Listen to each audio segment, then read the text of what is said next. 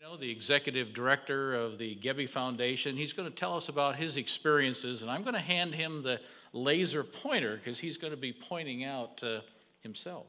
Good morning, ladies and gentlemen, and welcome to Jamestown for those of you who are not from our community. I had written a short story several years ago, which was much longer than time allowed this morning, so at Greg's behest, I did a little bit of work on it in order to shorten it up somewhat.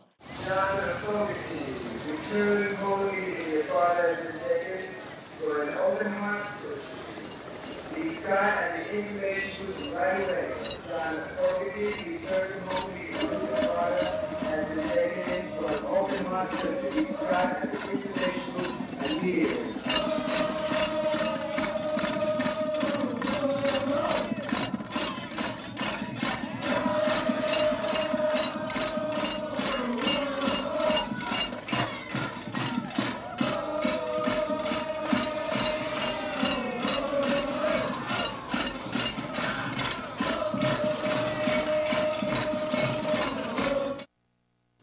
Oh, you cut it off just a second earlier. I would have pointed myself out. The story is called Pa's Car. It was August of 1969. I had just graduated from Niagara Falls High School that June and was 2 weeks away from leaving for college on the prairies of Kansas.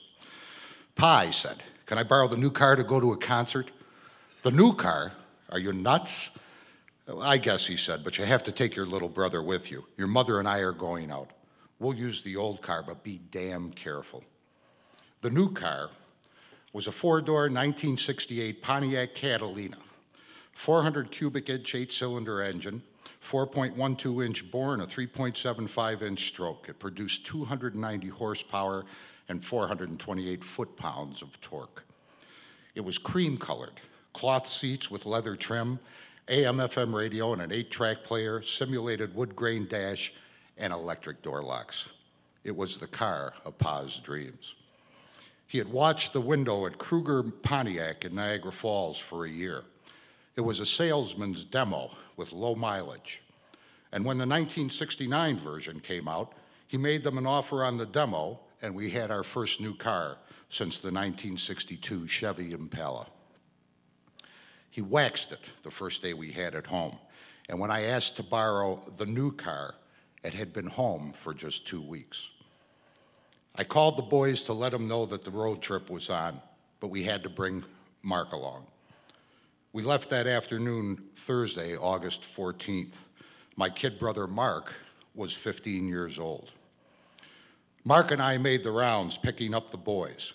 There was Dangler, Acorn, Pigpen, Little Mike, and Louis Sawicki. For some reason, Louis never had a nickname. He was always referred to by his full name. He was always Louis Sawicki. 7 of us in Pa's new Pontiac Catalina.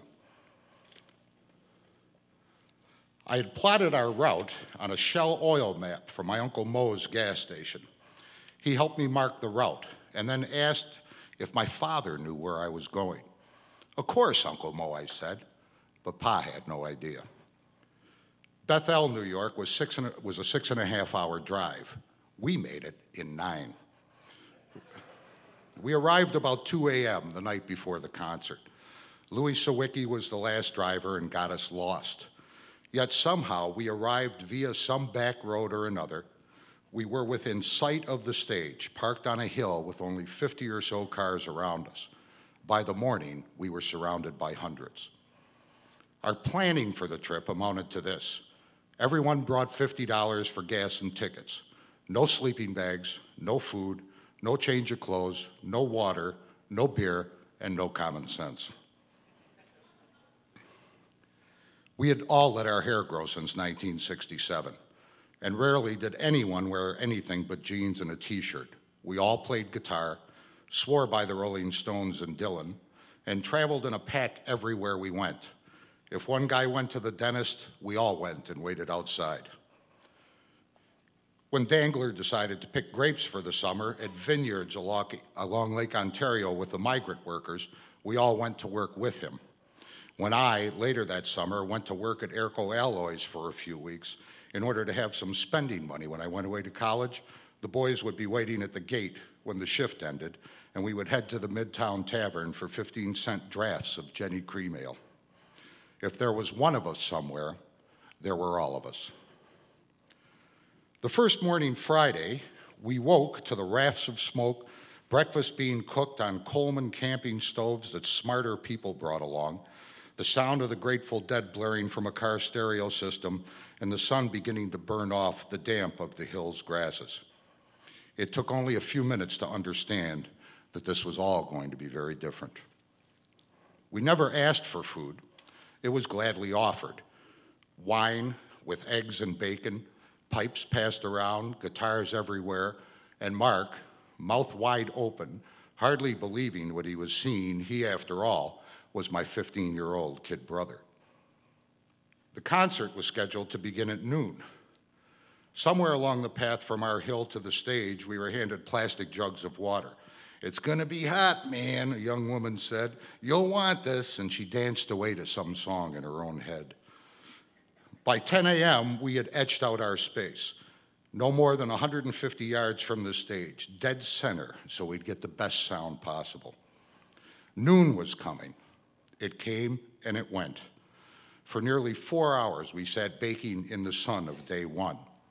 It was the only time the ground was solid, no mud and no rain, and at noon, no music either. At 3:30, Mark said he needed a bathroom. We pointed to the rows of porta-johns 100 yards away to the left of the stage. As he began to leave, he asked, "How will I find you guys?" "Just walk back to the center of the stage, down front, and when we see you, we'll stand up and wave, and you can just walk through the crowd to get to us." "Okay," he said. It was estimated that eventually some 500,000 people attended the festival. On Friday afternoon, day one, there were probably about 100,000 people, but they never stopped coming. I have to admit it was a bit unnerving. The feeling of complete freedom and anonymity in a crowd of that size. And having been brought up in an all-Italian neighborhood, a few doors away from the homestead of mafia boss Stefano Magaddino, I was a bit paranoid because I didn't know the motives of anyone there. "You've got to look in your eyes," the men with the bandlon shirts, pointy black shoes, and Sansa-belt pants would tell me when I was a kid. "That's how you know what they're thinking. That's how you know if you're among friends." I had never seen so many eyes. Mark trudged back to the center of the stage, in front of the fencing meant to keep the performers safe from the crowd, and Dangler saw him first. "There's the kid," he said, and we all stood up to wave our arms and shout his name. And as we did, 100,000 people stood as well, shouting and waving their arms. At that very moment, Richie Havens walked out on stage and began to play. The concert was officially underway, 4 hours late, and we didn't see Mark for 3 days. At the 20th anniversary of Woodstock, the Niagara Gazette published an article complete with pictures, interviewing my crew about our experiences. Even then, Mark wouldn't elaborate on what happened, what he saw, or what he did, except to say those 3 days were like nothing else before or since. The music was incredible. The rain was unbelievable. The mud was everywhere. The experience was second to none. But I can't stop to tell you about all that now. This is, after all, a story about Pa's car. On Monday morning, we listened to Hendrix play the Star-Spangled Banner. Mark found us finally, and we walked the concert site for the better part of 2 hours. There were tons of garbage, clothes, sleeping bags, bottles, and people mud-covered and left behind. The emergency tents were full of bad trips and minor injuries. Everywhere were people asking, which way were you going? Could they get a ride to the thruway? Did you have any spare change? Because we had arrived the night before it all began, we were unable to leave until Monday about 1 p.m. The hundreds of cars surrounding the 1968 Pontiac Catalina were bogged down, everyone helping to push each other's car down the hill toward the road, wheel wells caked with mud. Mark was the lightest and smallest. We made him drive while we pushed Pa's car down the incline from the top of the hill. Halfway down, the car began to slip sideways. It skipped over the mud like we all had, down the mudslide on an afternoon, turning the rain into a tool and the mud into a playground. It came to a stop 100 feet or so from the bottom of the hill and the paved road below that. At least a dozen other people joined in to help us right the car and point it back toward the road. At the bottom of the hill was a VW Bug, sitting and waiting, it seemed, for the very point of that 1968 Pontiac Catalina. Nah, nah, nah, nah, nah, it seemed to say. It was covered with painted flowers and peace signs adorning the entire car, and Pa's new Pontiac Catalina was pointed in its direction. As Mark hit the gas, the car headed toward the road. It began to slide down the hill, aided by the push of a dozen strangers. As it reached the road, half skidding and half gassed, the inevitable happened. Mark T-boned the VW. Coming to a dead stop, our rear tires still stuck at the bottom of the hill in the mud. Others joined us as we picked up the VW and moved it to the side. Then finishing the push, Mark pulled out on the road and we all jumped into Pa's car. As I began to drive away, Mark shouted, "Stop, I have to leave a note." And he reached in the glove box, pulled out a scrap of paper and pencil, and walked back to the VW. He stood looking at us for a minute, and on what remained of the hood of the Volkswagen, wrote his note, placing it under the windshield wiper. 20 miles or so down the road, little Mike said, "Mark, I guess you learned a lot about peace and love this weekend. It was nice of you to leave that note with all your information for that VW owner." Mark smiled, the same smile he still smiles when you know he feels he's just a step ahead of you. He looked at little Mike in the back seat and said, "I didn't leave my contact information. I wrote, there are 10,000 people watching me write this note thinking I'm leaving my name and number. Well, I'm not. Peace."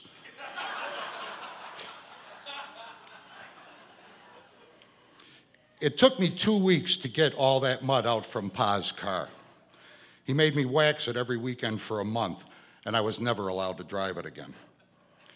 The boys scattered a few weeks later for various colleges and universities across the country, Dangler becoming a chemical engineer, Acorn a marine biologist, little Mike is a crime photographer still for the New York City Police Department. Louis Sawicki died from cancer just a few years later, and Pigpen went home, becoming a Niagara Falls police officer, retiring early after being shot in the line of duty. He later went to law school and ran an unsuccessful campaign for Niagara County DA a decade or so ago, with his claim to fame being that he had once busted Chubby Checker at the Rainbow Bridge for possession of marijuana. Pigpen, a cop, busting Chubby Checker. Ironic. Mark retired from the city of Niagara Falls a couple years ago after 30 years as a water quality engineer, and I've spent most of my professional career in urban development. I still play a little music now and then. I own a VW Bug convertible and a restored 1971 VW bus.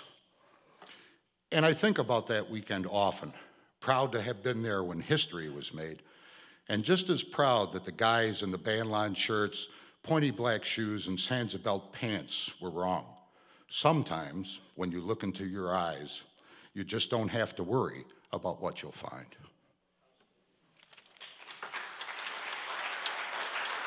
Thank you. Now you want me to point myself out here? I'm real skinny then. I'm about 40 pounds heavier now. Boy, would I love to be that skinny again. There you go. That's me. And that's Andy. Thank you all and have a great conference.